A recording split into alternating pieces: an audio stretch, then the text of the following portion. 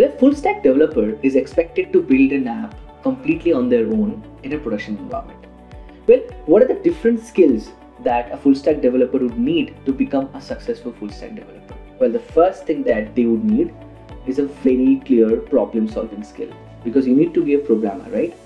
That really doesn't include and only doesn't include a data structure and algorithm. That would include as an approach to a problem, because ultimately you're building an app which is providing a solution to certain people. So your approach to solving a problem is important. Number two, obviously you need to know JavaScript. Without knowing JavaScript, you probably would not become a good full stack developer, because all the different tech stacks are built on JavaScript. Now, number three skill that is very important of your understanding of database. As I mentioned earlier, you are expected to do everything on your own. So an understanding of database, mate SQL, mate MongoDB is very important for you to write the microservices, the backend that is needed for your application. Well, number four is an understanding of product development.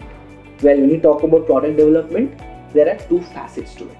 One, understanding of UX and understanding of the business of the product, and also how the product is moving into the market, understanding the agile process, understanding the stories, and how it is so different from a typical software development lifecycle process.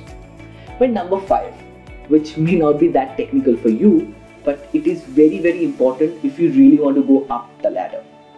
You have to work with multiple teams in the company and make sure you get the additional input and get your work done.